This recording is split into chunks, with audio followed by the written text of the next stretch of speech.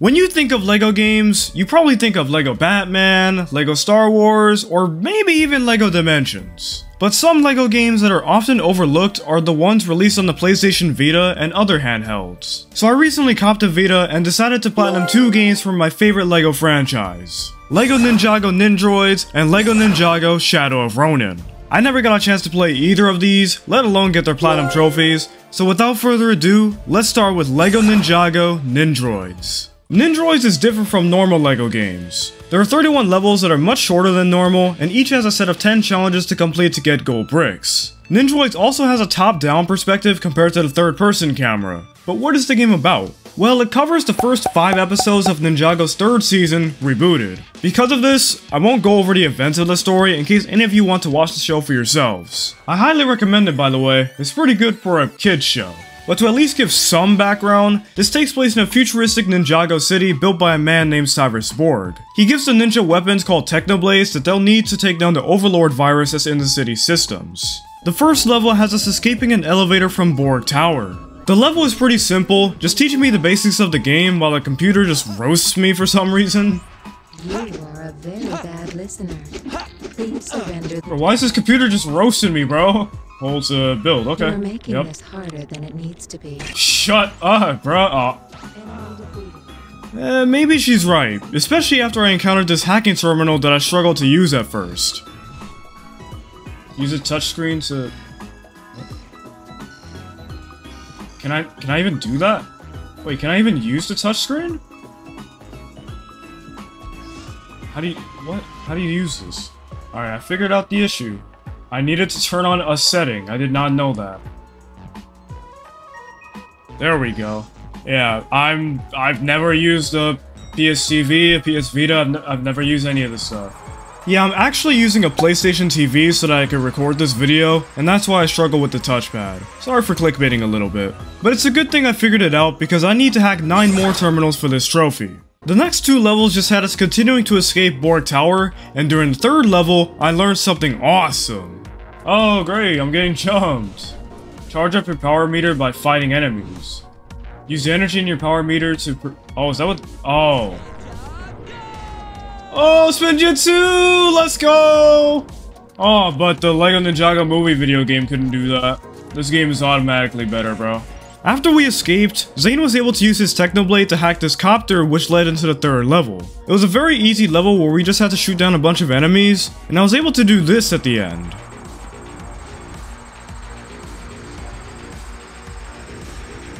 Dang! I got 6! 7! 8! Dang, bro! I got 8 out of 10 challenges. I just needed higher accuracy and the elevators. Honestly, I'm gonna go for that. Yeah, let's retry. I wasn't able to get the accuracy, but I was able to destroy the elevators and get my first trophy. Hey, spare change! First trophy. I don't know what that's for, but let's go. That's for collecting 100,000 studs, and I will also get trophies for 1 million and 100 million studs. After 1 more level, I encountered Borg, who was corrupted by the Overlord. Where are your manners? It's not polite to hit a girl. Yeah, you tell him, Wu. His fight was simple. I just had to take down Nindroids, dodge machinery, and attack the Overlord, and after I defeated him, I got another trophy. City Square. Let's go. That trophy is for unlocking the hub, which is where I'll buy items and do other things as well. You don't get many trophies during the story, and since I'm trying to avoid spoilers, there isn't much to go over. I was having fun though. I wasn't expecting much with this being on the Vita, but it was still fun to play through, and it felt fresh since it wasn't like all the other LEGO games. And being a Ninjago fan, it was nice to play through all of these scenes that I've watched so many times, and it makes me wish we had a full-scale Ninjago game. But after I reached the halfway point, I finally got another trophy. Oh, halfway there! Hey, we got a trophy, let's go.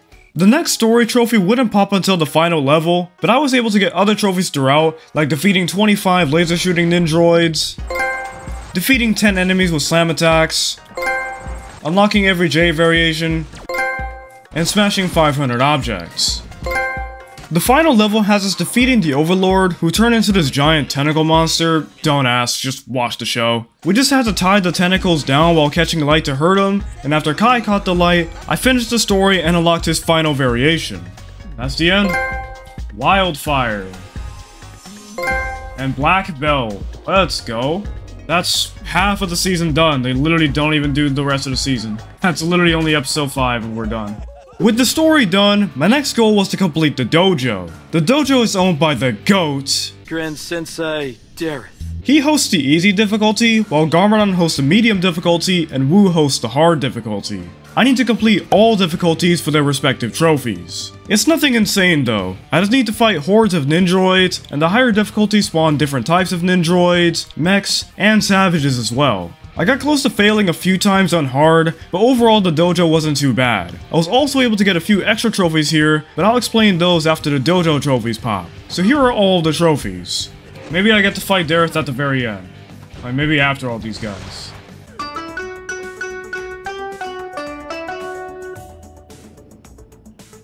Or not. Alright. 9th Q. You suck, bro. Let's go. Junked. Okay, that's for killing 500 Nindroids. Master of Spinjitzu. Okay, that's for killing 100 enemies with Spinjitzu. And 5th Q. Let's go. We got 3 trophies for one thing. Let's go. There we go.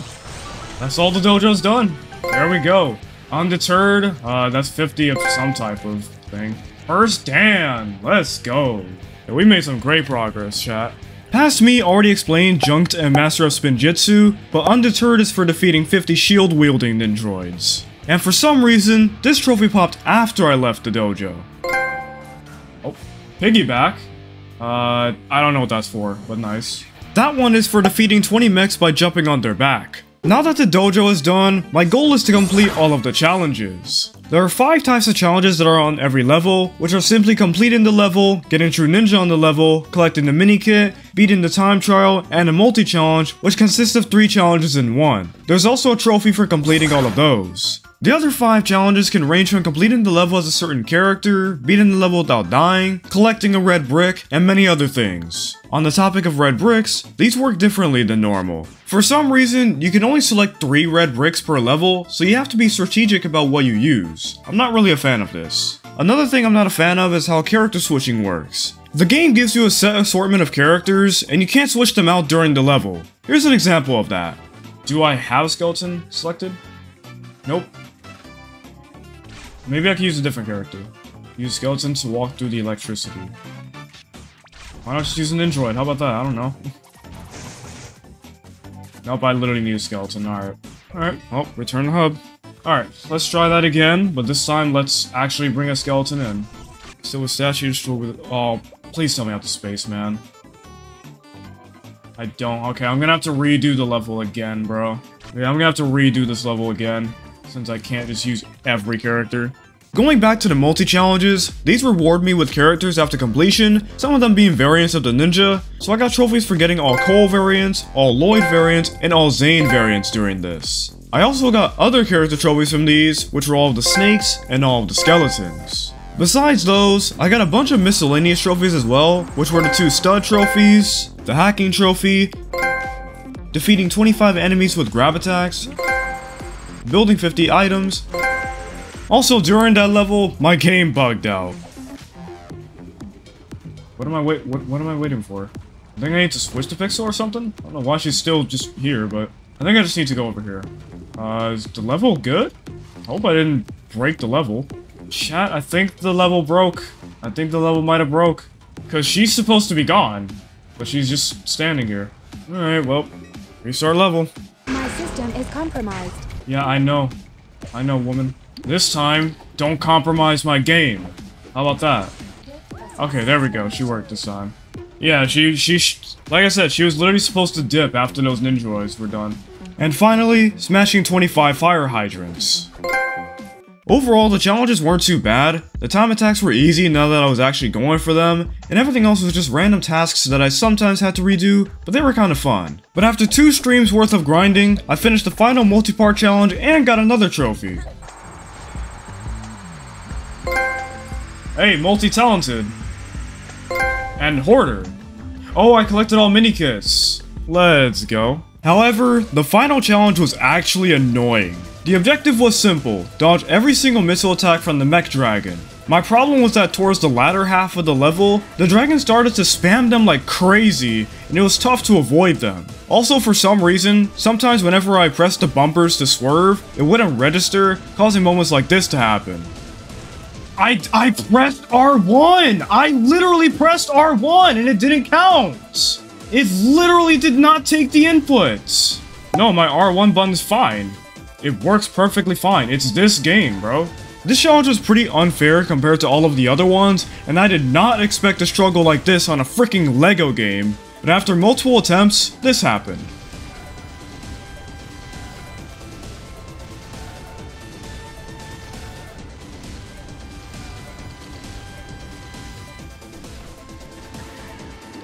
Finally, bro, finally. Sheesh, man, that was so annoying. A new challenger. Finally, what a stupid challenge, bro. That was dumb. I don't know who decided to put that in a LEGO game, but they need to be fired if they haven't been fired already. That was terrible. Now that all of the challenges were done, I had a few things to clean up to 100% the game. I got the final miscellaneous trophies, which were stomping on 50 objects in a mech, and throwing 10 enemies into the fire. Now I just had collectible stuff left. I first bought every red brick. Yep, full house. Let's go. And then used every single one to complete a level. Once again, I can only use 3 at a time, so I had to restart the shortest level in the game a few times to finish this up. I guess that wasn't the last one. Let me find the other one. Oh, never mind. I love red bricks. Let's go. The final collectible trophy was for purchasing every character. Oh no, Cryptor. Like pebbles in a pond. Let's go. Alright, we got all the characters. And dedication. That's 100% in the game. I don't get why that trophy popped late, but at least I got the clip. And to end off the platinum, I built the golden dragon.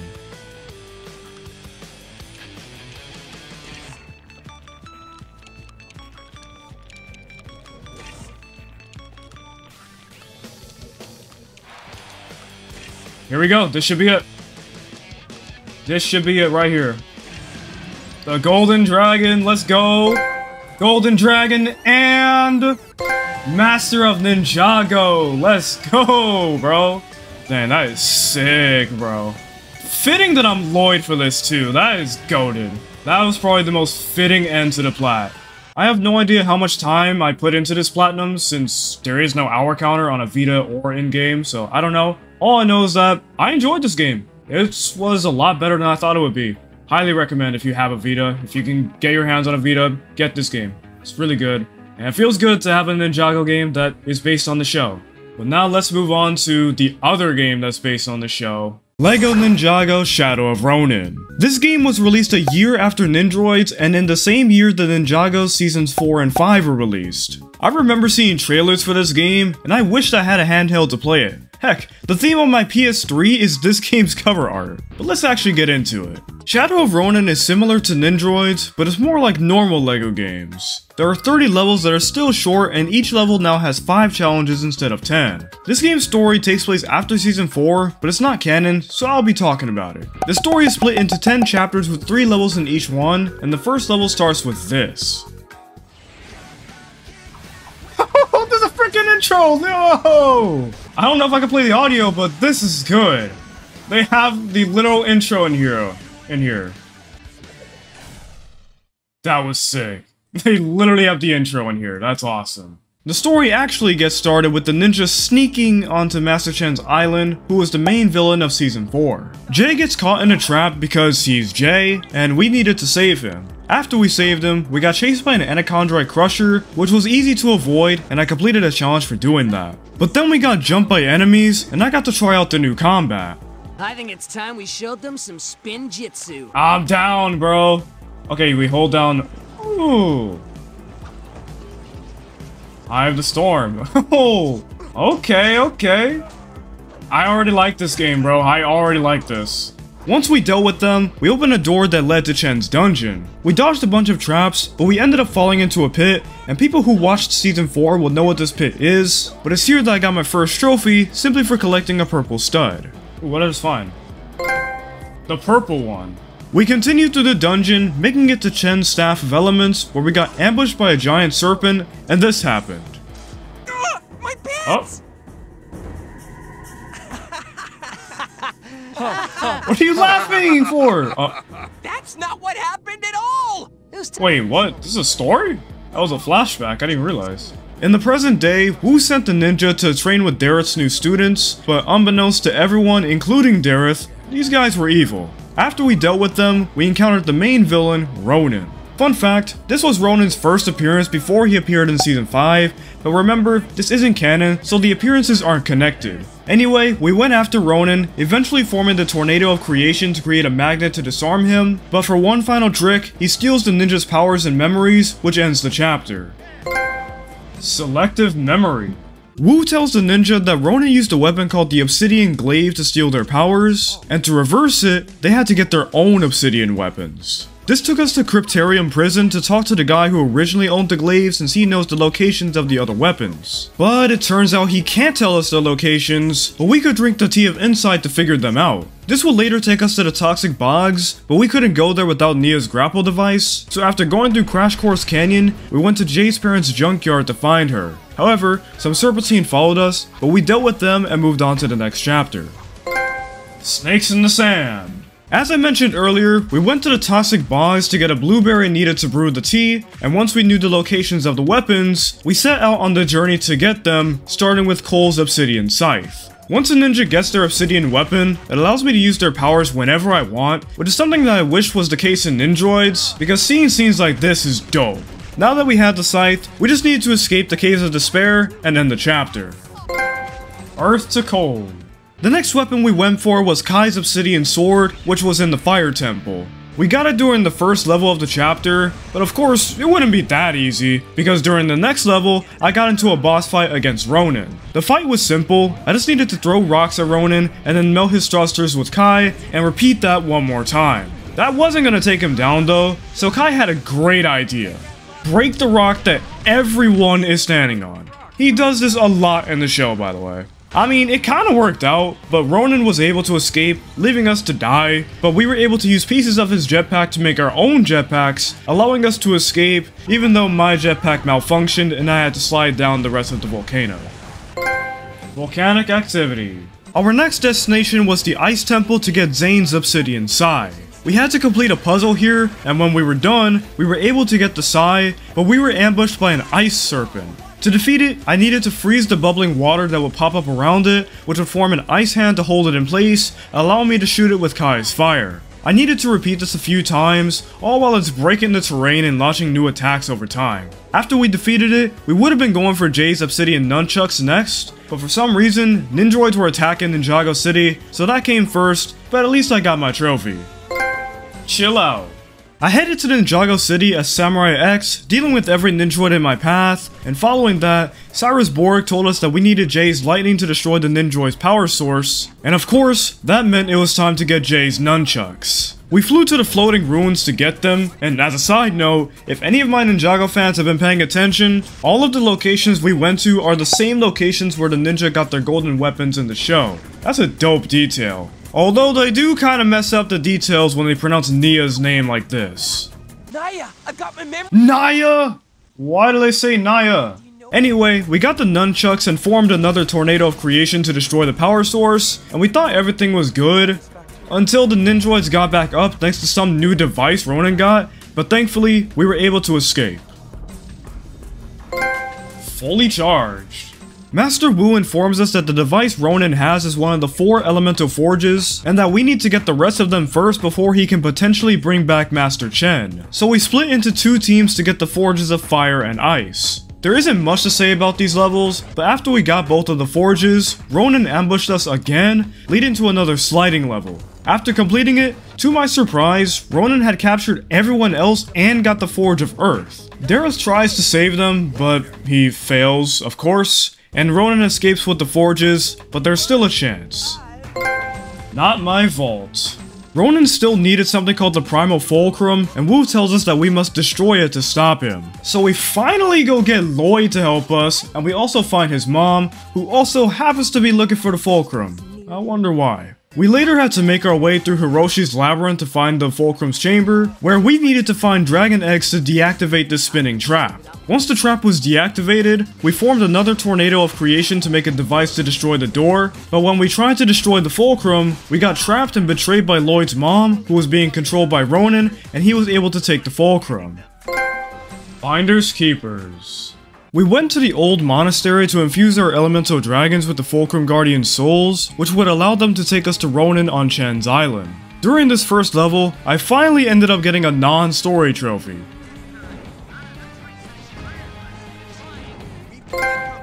Ooh, bad breath. That trophy is for defeating 3 enemies in a row with Dragon Breath. After that level, I got a fun level where I got to assault the island with Jay's mech, and following it, we made it to Chen's palace, where I defeated my 100th enemy with Spinjitzu, and defeated my 50th enemy with the finisher.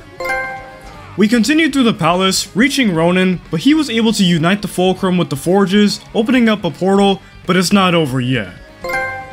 Bittersweet memories. Before I went into the final chapter, I got another trophy upon reaching it.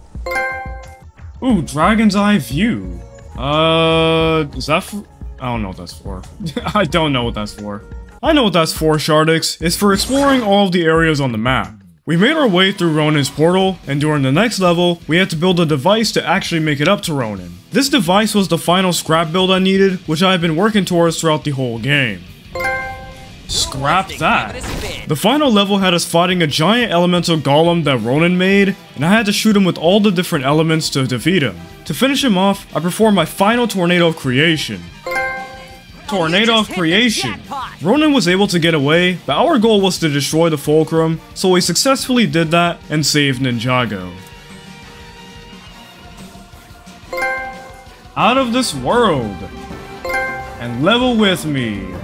I really enjoyed this story. It felt like I was going through an adventure that the show would tell, and even though the characters had different voice actors, they still felt really similar to their show counterparts. Although, I wonder why they limited this game to the Vita. If they would have put a little more into this game, it easily could have passed for a fully fledged LEGO game. But now that the story is done, I had to complete all of the challenges. The challenges were easier than Nindroids, and I got a lot done during my playthrough, so it didn't take nearly as long as Nindroids either. The main challenges I had to do were just the collector challenges, which are for collecting characters and red bricks, and the true ninja challenges, which are just for getting true ninja on everything. On the topic of red bricks and stuff, let me just tell you how much better this game is compared to Nindroids for this. So, number 1, you're not limited on how many red bricks you can use anymore. I don't know why Nindroids did that. Number 2, you can use any character at any time, just like normal LEGO games. And number 3, which is something that really surprised me, you can buy characters and red bricks in the level. You don't have to go back to the hub to buy them. This is probably the most underrated feature in this game, and I don't know why LEGO games don't do this more often. Outside of that, there isn't much to talk about with the challenges, but I was able to get a few trophies while doing them. These consisted of smashing through 20 objects while using a vehicle boost, unlocking all skeletons, defeating 10 enemies as Dareth, and unlocking all of the ninja. So here are all of the challenge trophies, except for the True Ninja trophy, as my footage of it got corrupted, but this is the last level, and you see I got True Ninja on it. But thankfully, I have footage of the other 2 trophies. Ooh. Ronin Samurai, nice. Not so humble collector. Hey, let's go.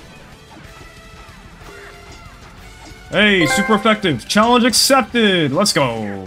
Now that the challenges are done, I have a few miscellaneous trophies before I unlock the final characters. Let's rapid fire through them, starting with defeating 10 enemies as Snake, hypnotizing 10 enemies, defeating 6 enemies in a row with missiles, and performing 10 takedowns from stealth. To get the rest of the characters, I needed to destroy objects around Ninjago Island. After destroying 5 of each object, I'd get a character. Destroying these objects naturally got me the trophy Burn Nation for destroying 10 objects. Oh, never mind. Burn Nation. So, I got the final tournament character, Tournament of Elements, the final Nindroid, Nindroids 2.0, and the final Serpentine. Character Party, Slither Pit, and Master of Spinjitzu. Let's go. Let's just buy all the characters. Let's not leave them completely unpurchased. Let's at least get 100%. Alright, that should be 100%. There we go, 100% now. Now we're completely done with the game. I can actually see my hours for this game, and it says it took me 7 hours and 49 minutes. I don't know if that's fully true. I think that is. I think that sounds accurate. So, yeah, 7 hours. Almost 8. And that is both of the Ninjago games on the Vita Platinumed. I really enjoy both of these, but I prefer Shadow of Ronin over Nindroids. As a huge Ninjago fan, these were extra special to play through, especially since they follow the show, unlike the movie video game. There's only one other LEGO Vita game to platinum besides like ports like LEGO Batman 2, and that's Chima, so if you want to see me platinum that, give this video a lot of support. But I hope you all enjoyed the video. If you did, please consider liking and subscribing. If you want to see me platinum the LEGO Ninjago movie video game, that video is on the end screen, and I will see you all in the next one. Peace out.